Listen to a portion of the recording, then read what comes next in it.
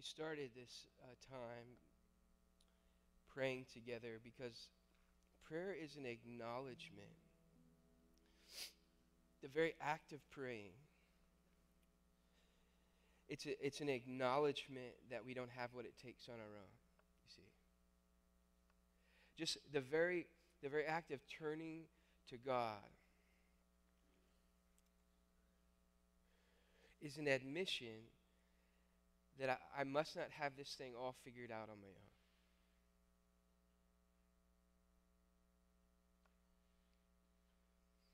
own. And in the presence and the power that we've experienced together over the last few days, it will bring healing and new life to the church in ways that no program or strategy you could come up with could ever do. You see, there's no tricks here.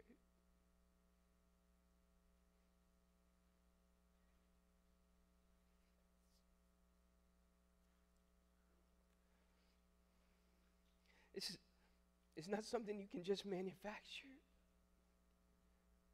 We don't build the church, you see. It's not our church to build, you see. Our job is to get out of the way.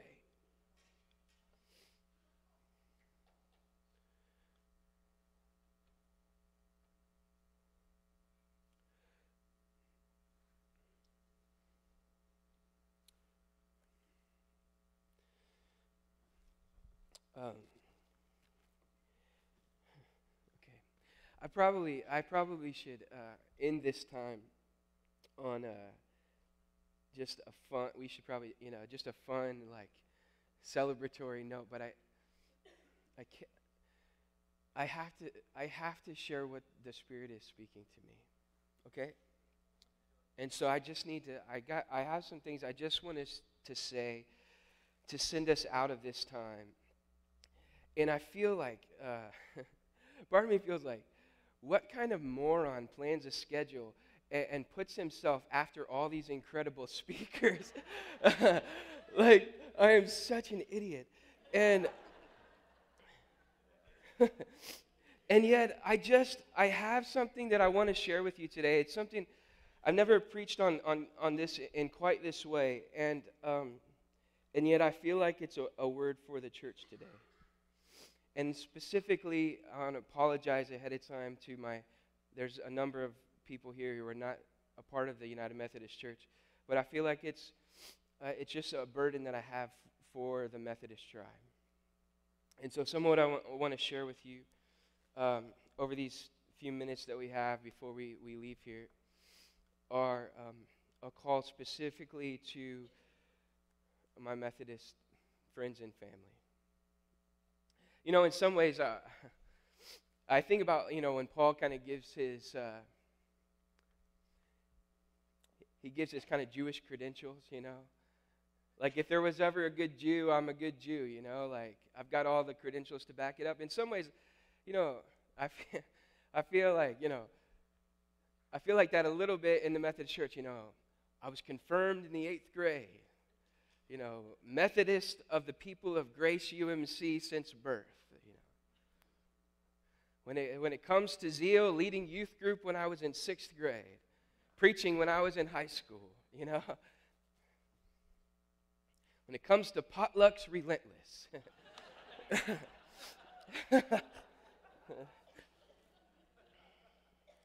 And yet now I consider it all loss, but for the sake of knowing Christ.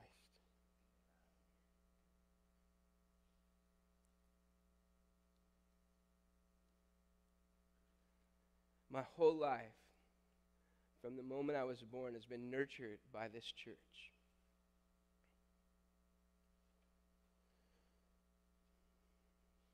When I was in high school, I first started feeling God calling me into ministry when I was in 6th grade. It was in 9th grade at a church camp when I committed my life to that trajectory. exactly know what it meant. I don't think I really knew where that would take me, but I knew what God was asking of me, and it was so real that I had to have the release of just saying yes.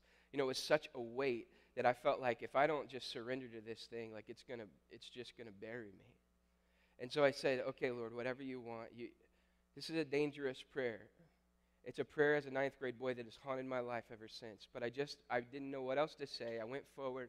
The talk that night wasn't about anything about going into ministry. I just prayed this prayer. Lord, I don't know what it looks like, but whatever you want, I'll spend the rest of my life trying to do it. I'll just try to be obedient to whatever you want. In God's crazy way, somehow that eventually led to this, you know. And my heart breaks to see the church that has shaped my whole life return to her first love, like we sang just a little while ago.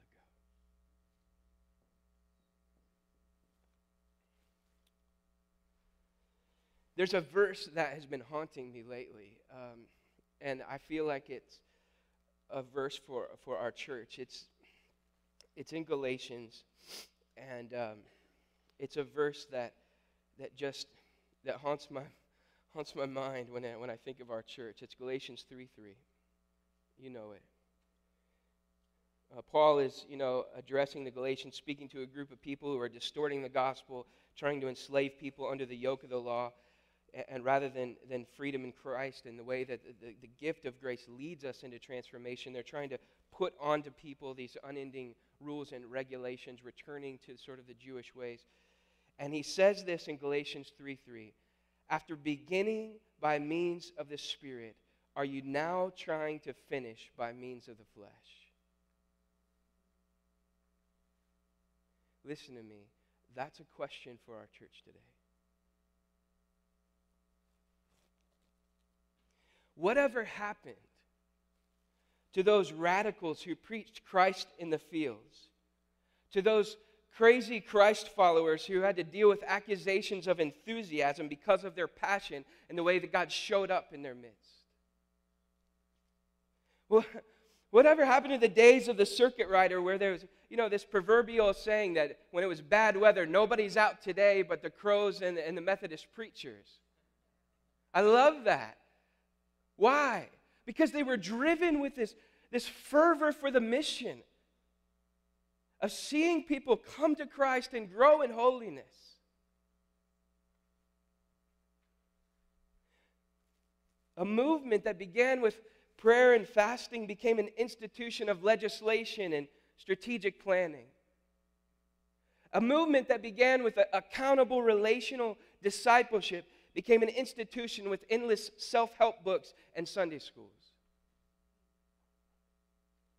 A movement that mobilized people to reach the lost and to come alongside the poor became an institution better suited for the fossilized and the rich.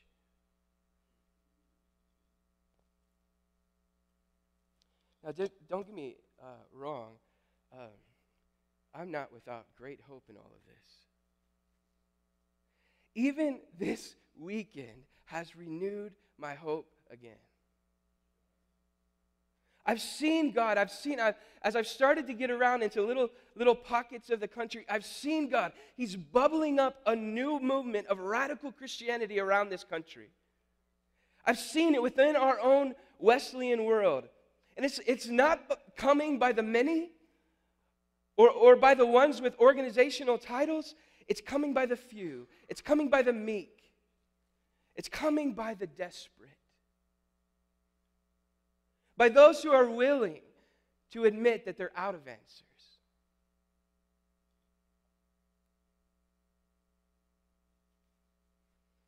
See, the delusion of the church in our day, I think, is this idea that we can scheme or plan our way to growth.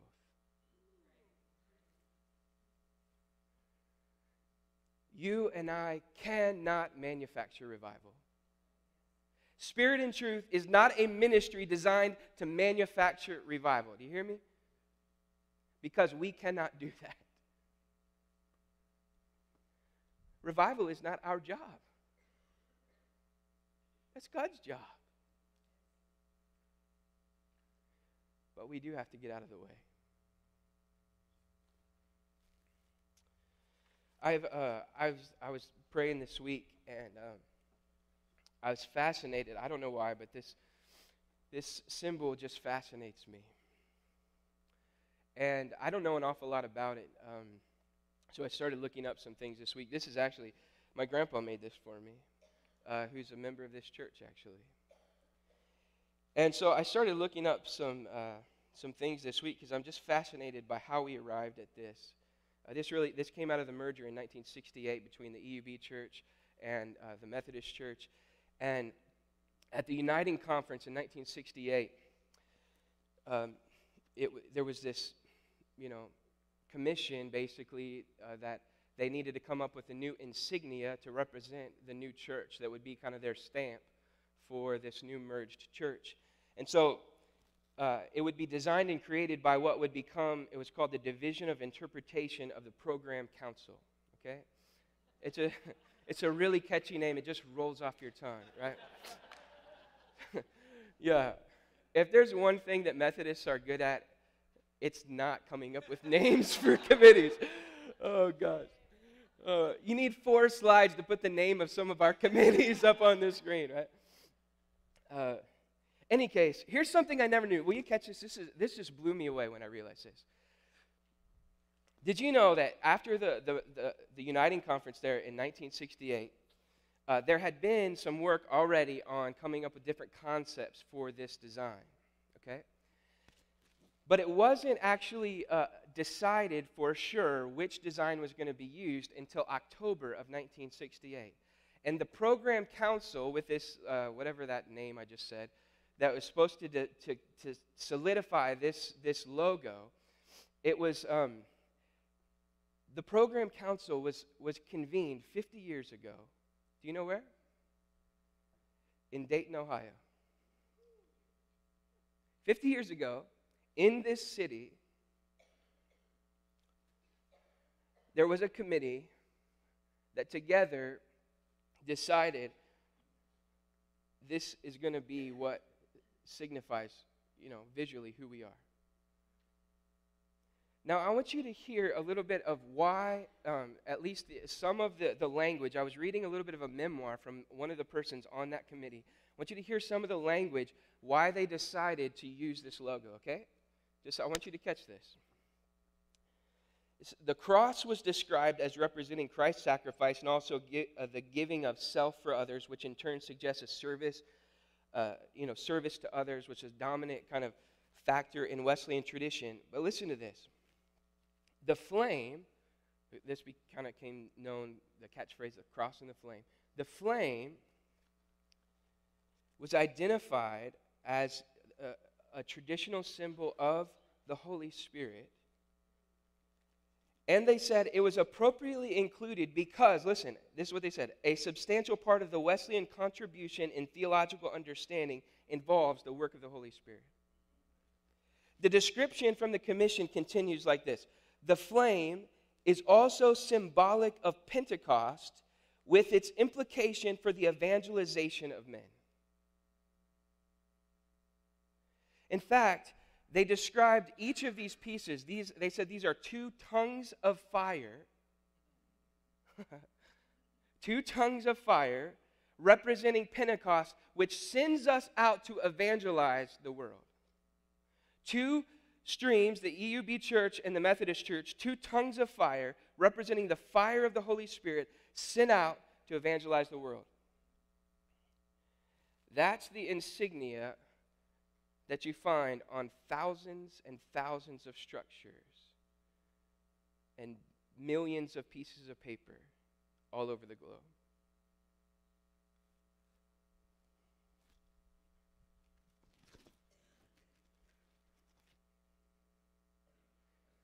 Here's the problem.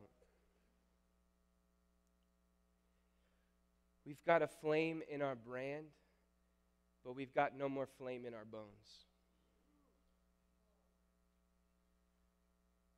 We've got a fire in our logo, but we've got no fire in our lungs.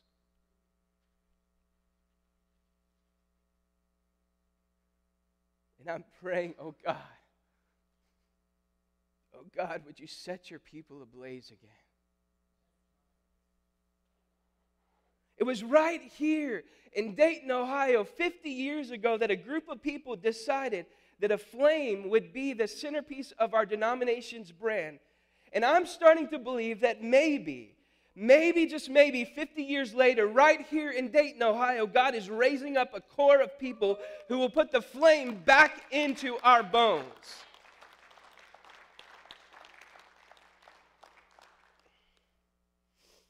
I wanted to close our time just by giving you two reflections, two ideas about how what happens when the fire of God comes. Okay, two things that happen when the fire of God comes. You know, what will happen? And I want to give you just two. There's the imagery of fire, the metaphor in the scriptures of fire is just incredible. It's pervasive in the scriptures. All over the place you see the way God shows up in fire. But I want to give you just two ways that I think this idea of holy fire informs what we should look for moving forward. Okay? Remember, it was John the Baptist who said in Matthew 3:11, I baptize you with water for repentance, but after me comes one who is more powerful than I, whose sandals I am unworthy to carry, and he will baptize you with what? With the Holy Spirit and with fire. Here's the two things, okay? There's so much that we could get into. Here's the two things. Two things that holy fire does. One, holy fire spreads. Number two, holy fire purifies. Holy fire spreads. Holy fire purifies. Look at John 15, verse 26. These are Jesus' own words about what the Holy Spirit will do when he comes. Okay, John 15. When the advocate comes, the Holy Spirit, whom I will send to you from the Father, the Spirit of truth who goes out from the Father, listen to what he says. He will testify about me. This is Jesus talking. And you also must testify, for you have been with me from the beginning. So this is super basic, right? Christianity 101. One of the roles of the Holy Spirit, the way that the Spirit works, the Spirit always testifies about Jesus. So here's the bottom line, okay? People who are yielded more and more to the Holy Spirit, guess what we will do? We will testify more and more about Jesus. See, look, we've had such an incredible time, and we've had all kinds of incredible experiences with God. And I'm all for the spiritual gifts. I believe in all of them. I believe in expecting God for the supernatural. But let me just get one thing very clear. If you are truly yielding to the Holy Spirit, do you know one thing I guarantee will happen? If you are yielding more to the Spirit, you will talk about Jesus more. You will tell more people about Jesus. Why? Because the Spirit that lives in us is the one who testifies about Jesus.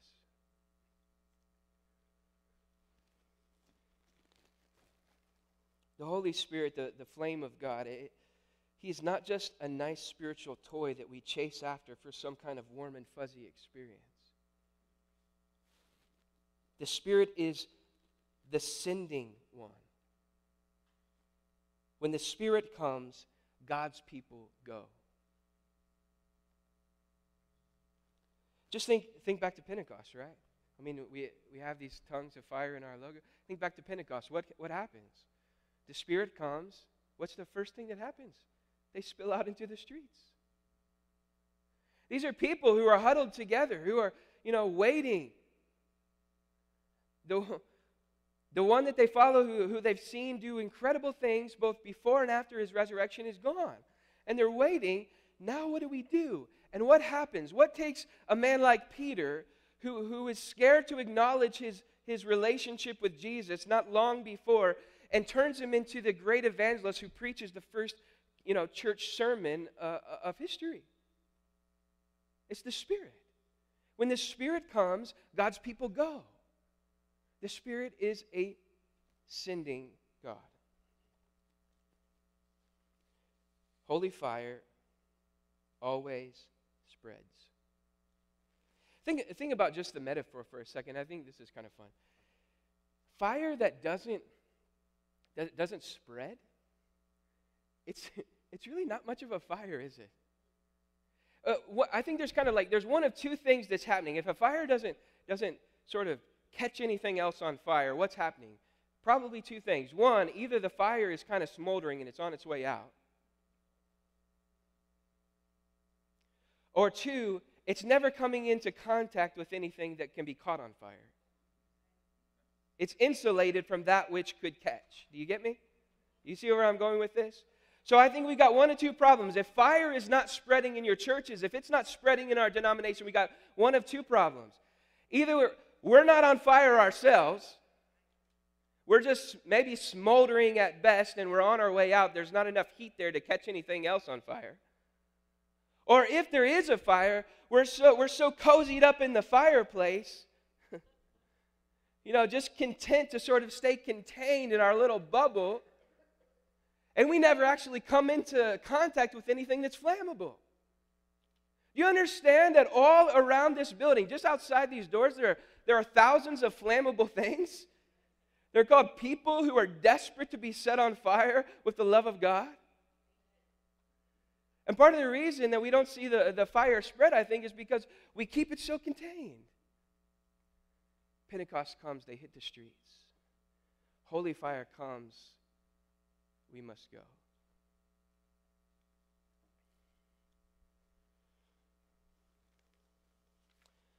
Can I share a story with you? You like stories? So a big part of what we do in our ministry when we come into a local church, I shared this a little bit last night, very briefly, but we just mobilize everyday folks to say, let's get serious about trusting that God can lead us. And we're going to go out into the community, and we're just going to offer to pray with folks, okay? And we'll just see what God does. And we're going to give you some tools so that if God opens the door, you'll be prepared to share about Jesus, okay? This is not rocket science. We are not a flashy bunch. This is as basic as it gets. I want to share, this is a story, one of my favorite stories I've seen over the last 2 years. Once I loved my ministry in Salina. Our church was just, we have some of my favorite people in all the world are here this morning from that church. It was so incredible, and I loved that season there. But something changed in me when I got outside of the church, and I started spending more time on the streets. And I want to share with you one of my favorite stories. I've seen just hundreds of encounters of just people, God just showing up and just speaking life into people, or people coming to Christ and then being, connected with someone who can walk with them in discipleship. All kinds of crazy stuff, okay? Here's one of my very favorites. I'd already announced to my church that I was leaving. Some people thought I was nuts. My church was incredibly supportive. They could see what God was doing. They sent me out as a missionary. But I know some of the people in the denomination, others thought, you're nuts. Like, you've got a great appointment. You got one of those nice appointments, with a bigger church and a nice parsonage. Like, I didn't get in it for that, okay? And I was just getting ready to leave the church, and I go to a Revive outreach down in Texas, down in Dallas-Fort Worth area, okay? One day, I'm with my little team, and we're headed out, and we did just what I described. We just prayed, and we're in the car, and we're praying. We don't have a set place where we're going to go. God, by your Spirit, would you just lead us where you want us to go? We believe there's people here all over this city who need you. Just show us who they are and who we should talk to. That's it. It's not complicated, okay? We just believe that God can still lead us that way. So we pray in the car. Now, here's where you're going to, you start to think I'm a little bit crazy. But by now, with all that you've experienced, you already realize I'm a little bit crazy. So you're okay with it. We pray, and in the car, all right, this is new stuff to me, okay? Never had a lot of these experiences before. I'm praying in the car, and all of a sudden, in my mind, as we're praying for discernment, I get a picture of a person in a purple shirt, okay? I did not say this out loud to my group because I think, man, they're going to think I'm really weird. Like, whatever, I'm just, I probably ate something weird for breakfast. I don't know, But I saw it. There was a person in a purple shirt. When we were praying, there was a picture there, and I couldn't deny it, okay? But I'm too afraid to say it to anybody. So one person in our group says, we ought to go to a park. And so we start driving, and they had felt like we were supposed to go to a park. So we pull up at this park. It's super busy. It's a holiday weekend, actually. And so I think it was maybe Memorial Day weekend. And there's tons of people at the park just hanging out, families and all kinds of stuff. And so we get out, and look, our ministry, we don't just tackle people. We don't go beat them over the head with the Bible. We say, these are our 4 steps: love, listen, discern, respond. That's it. If we love well, we listen well, we'll be able to discern what the Spirit's saying, and then we can respond to that. Okay? That's it. Not complicated. So we're walking through the park, and in the back of my mind, I thought, oh, man, I hope I don't see a person with a purple shirt. I don't know what I'm going to do, you know? And so we're like kind of just like, we split up in pairs, and we're walking around like just praying like, you know, God, who would you have us talk with? Lo and behold, I'm walking across the middle of the park there, and out of the bathroom at just that time steps this young guy in a bright purple shirt. And I thought, oh, no. Oh, no. Now I have to talk to him. I grabbed my partner, and we went over, and I said, hey, this may be a little bit odd, I don't know, but we're just out praying for folks, and I wondered how we could pray for you. He said, well, yeah, you can pray for me, but I want you to I'm here with my grandma. Would you come and meet her? He takes us over to a tree. There's a woman sitting under the tree. Her name is Diana. We get to introduce ourselves to Diana, and we begin to have this conversation. And she is blown away that they're just some random people, one of them from Ohio, in Dallas, Texas, who just want to pray for her. We start to talk to her, and we say, Diana, you know, how can we pray for you? She asked for prayers for her grandson, the one that had taken us there, the purple shirt, right? She asked us for prayers for her family. And we had this nice prayer time. I think they both were believers. They were both Christians in some respect, but they weren't plugged into a church right now. She had her son Colin there, who's across the way. She called Colin. She said, "Hey, you got to meet Colin. He's a good guy. I think you'll like him." And she called him over. We had a nice conversation, and it was great. And we prayed for them, and then I don't know. We walked away, and as we're walking away, I thought, well, that was nice. We prayed for them. We encouraged them. That was fun. But that's odd. Like, why did I see this picture of a purple shirt, and now we're just kind of walking away? The person that I was with said, Matt, I don't think we were done there. And I said, okay. She said, I feel like we're supposed to ask them about baptism. And I was, okay. I guess we'll go back. And so we turn around and we go back to the group under the tree, and we said, hey, this is kind of odd. I know we just walked away, but we feel like we're supposed to ask you if you've ever been baptized before.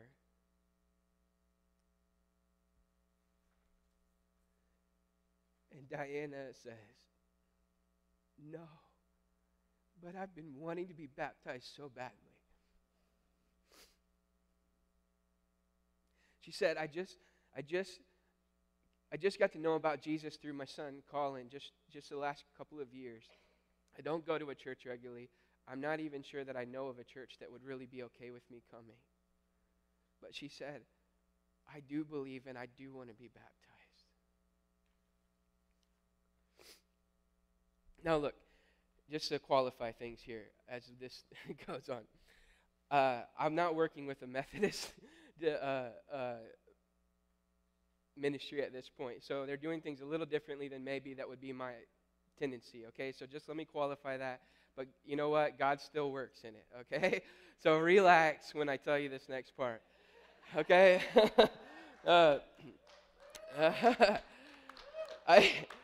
I said, well, this is kind of weird, but we have a truck that has a baptismal in the back of it. What do you think if we baptize you this afternoon here at the park? She said, are you serious? And I said, yeah, it's something that this ministry offers. And she said, You don't know how much that would mean to me. You would come here to me? You would come here? I said, yeah.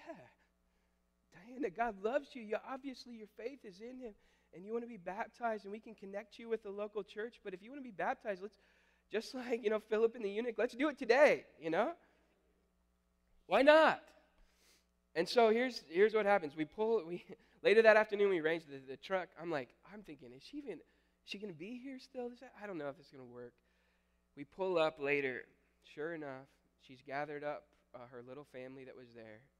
We pull up a truck to the park, and we have a baptismal service right there in the middle of the park. Now, you have to understand, that looks odd to some people, okay? But I'm getting to a place in my life where I just don't care. And so, because here's what happened, you understand? All of a sudden, a crowd of people start gathering around. They're like, what the heck are these freaks doing, What is going on here? You want to see what happens here? Fire spreads. Fire spreads. We have a baptismal service with Diana. All of these just random people come over to see what's going on. They get to participate in this act of the church together. Okay? I know this is outside of your liturgical box. I'm sorry, okay? We don't have a baptism truck with Spirit and Truth, okay? Yet. Do you know there were 4 young ladies, some of our team members with the ministry started just talking with folks that had gathered. Do you know 4 young teenage girls gave their lives to Christ because they walked up to watch this baptism? And then listen, okay, Colin, this is what I didn't tell you. Colin has an incredible testimony. This is Diana's son. He gets to be a part of her baptism. Colin is fired up at this point. You see, Colin had been involved in a life of crime. He had spent a good chunk of his life in and out of jail. And yet he had this testimony. He said, I've been crime-free for 8 years, and it's just because of Jesus. And so at the back of the baptismal truck, after her baptism, he says to me, Matt, I need to be doing what you're doing. How can I do this too? I need to go with you guys. I need to tell people what Jesus has done for me. And I said, okay, Colin, why don't you just come with us? What are you doing tomorrow? And he says, I work all day, but do you ever do this in the evening? The next evening was the only night that we were doing an evening outreach, the whole week. He said, I get off at 7. Can we meet? I said, yeah. You call me. Tell me where to pick you up. I'll pick you up. I'll save you a spot on my team. We go out in teams of 4. I go, lo and behold, that day, Colin sends me a text. Guess who's on my outreach team the next night? Colin, who I met at the park the day before. You see, you don't need a seminary training for this. When you have the fire of God, it will spread if you are willing to go, you see. And so Colin joins my group.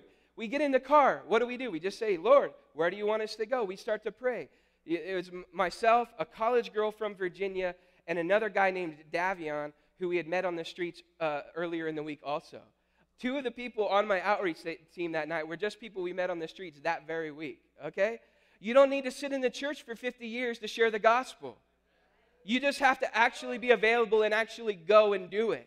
Okay? There are people in your life right now, in the cubicle next to you at work, in the grocery store that you'll go to later today, who need you to be available for what the Spirit wants to do through you. So we get in the car, we pray, Lord, where would you have us go? And so this is the fun part. I didn't tell my wife about this until later. I turned to Colin, and I thought, Colin, man, you're from this area. You've had an interesting life here. Why don't you tell us where we should go? I thought, hey, this buddy's got some good spots, right? He's going to send us somewhere good. He says, yeah, I feel like when we're praying, I feel like we're supposed to go to the daiquiri shop. And I was like, okay. Look, here's how sheltered I am. I don't even know what a daiquiri is, okay? I'm totally serious. We show up, okay? Let me paint the context for you because it was just so much fun. myself and this girl from Virginia are the only Caucasian people in the whole thing, right? There are dozens of people. It is awesome. It's the coolest place. Did you know that daiquiris are like alcoholic Speedway slushies? I didn't even know this, right? That's pretty cool. So, so we go up. Our protocol is if we go to this place, we're never going to just barge in there, right? We always would ask permission before we ask to pray with someone. And so we go up to the counter, and we meet this young man named Tevin. His parents actually own the daiquiri shop. He's managing it that night. And we say, Tevin, this is kind of odd, but we're here, and we just want to offer to pray with folks. But actually, we just like to pray for you. Is there anything that you need prayer for? He said, well, actually, it's crazy that you showed up today. I got myself into some trouble. I've got a court case later this week, and I really don't know what's going to happen. And I really could use prayer. For the next hour, we stood at the counter of the daiquiri shop. We prayed for Tevin, and we got to share about Jesus. Now listen to this. Guess who got to share their testimony about how they'd been set free from a life of crime because of Jesus? Yeah, Colin, who I met at the park the day before. After an hour of standing there and talking and praying, Tevin committed his life to Jesus. And then we got to match him up with a local believer from a church in his neighborhood so that he could disciple him. You see, these are not things you can scheme your way into. This only comes when you surrender yourself to the holy fire. Fire always spreads, but not if you keep yourself all cooped up. One last point. I know we're a little bit late. Are you okay for just a couple more minutes and I'll wrap it up? Okay. We'll have you out here by 3 o'clock, I promise. Okay. Last point. This is the last point. Fire spreads, but also fire purifies. If we're going to see the Wesleyan stream revived, and honestly, more broadly than that, just the church in general, I think we have to reclaim the message of holiness. I believe if we do not reclaim the message of holiness, we've missed completely what it once meant to be a Methodist, and more basically, we've missed the good news of the gospel. Listen to this. If the Christian message is one that does not offer hope of being free from sin, then Jesus is a liar and the Bible is false advertising.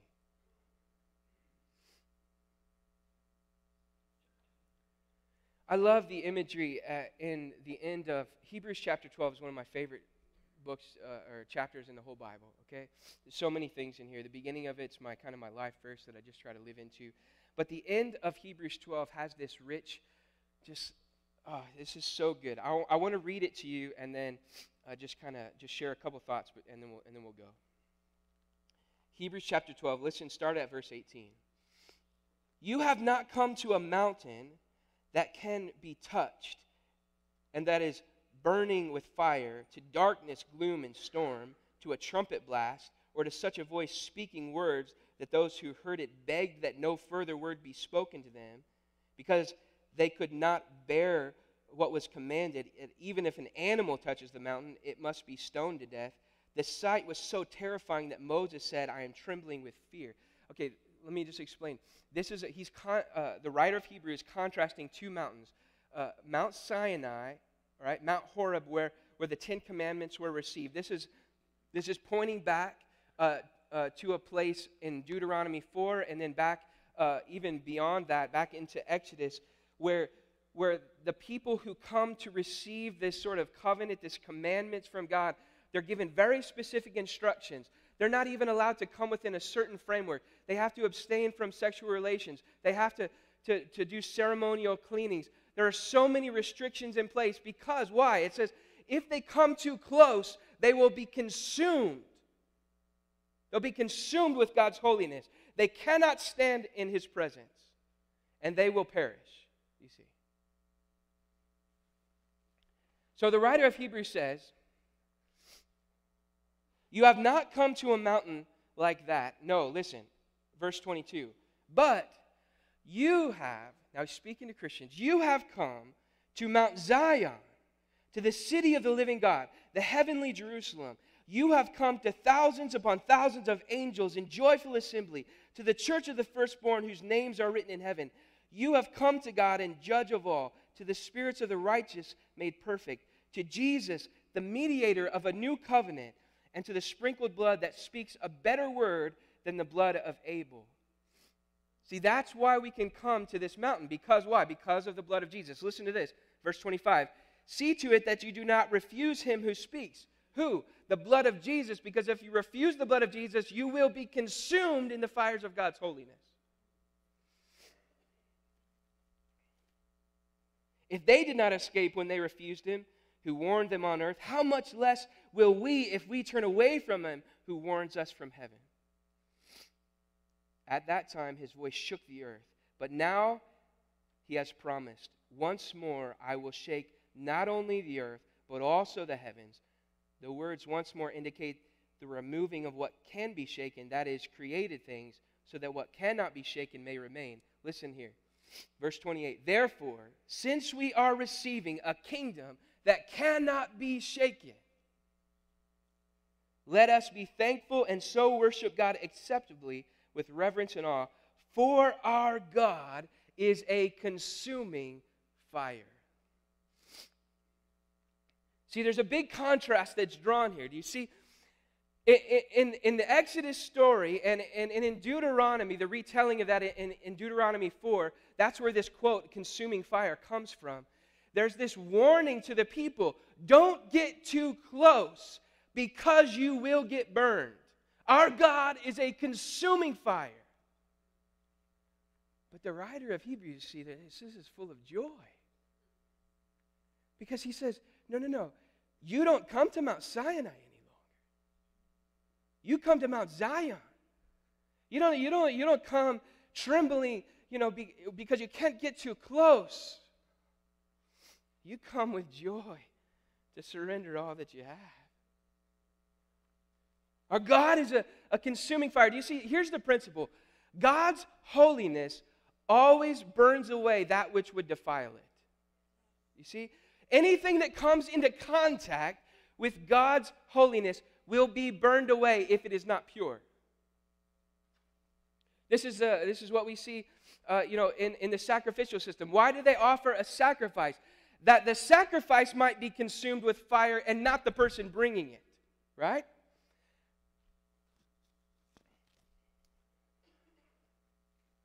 Here's where it gets good. Okay, you ready for this? Listen again to the end of this passage. Therefore, since we are receiving a kingdom that cannot be shaken, let us be thankful and what? And so worship God acceptably with reverence and awe, for our God is a consuming fire. What is our acceptable act of worship? Paul tells us. How do we do what Hebrews says? How do we, now that we understand where we are coming and how we are coming, how do we come thankfully to worship God acceptably with reverence and awe? How do we do that? What is our acceptable acts of worship? See, Paul tells us. What does he say? Romans chapter 12.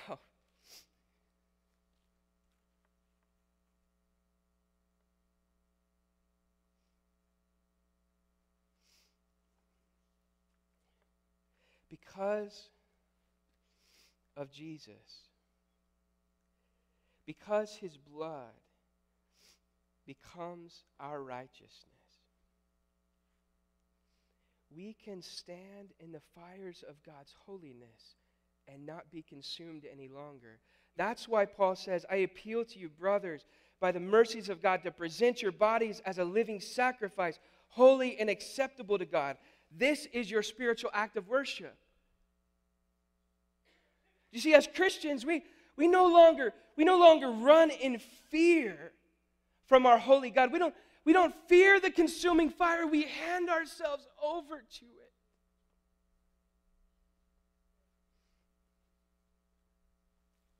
We willingly step into God's consuming fire, knowing that we are a living sacrifice. And a living sacrifice will not be put to death by the fire, only refined. The consuming fire kind of God becomes a refining fire when covered by the blood of Jesus. We do not fear the consuming fire. We yield ourselves to it. We thank God for it. We crawl up on the altar and ask God for more of it.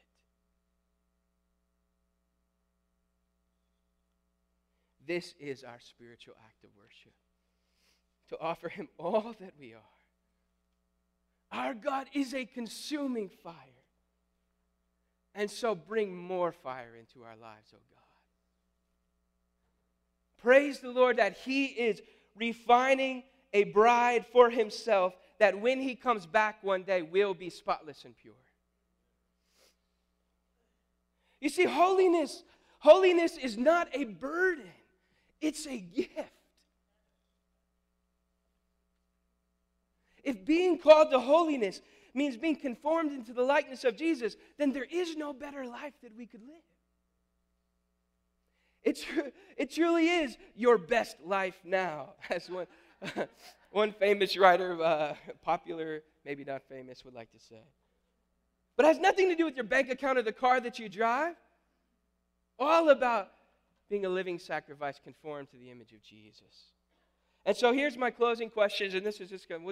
We'll end with a song and send you out.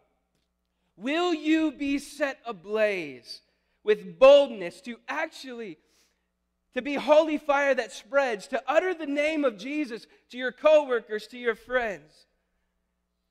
And God bless them, to the very people that sit in your pew. Will you let God burn away the impurity that you might be holy and a witness to God's transforming power? Will you leave this place and crawl upon the altar of God's grace and ask for more of fire from heaven, that you might be set ablaze?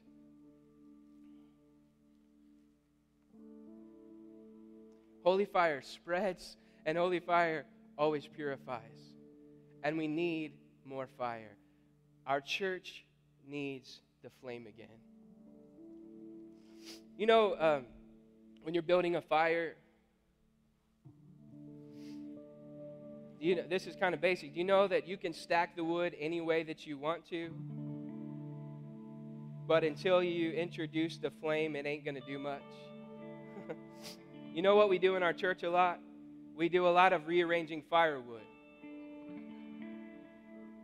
But somebody's got to light a match.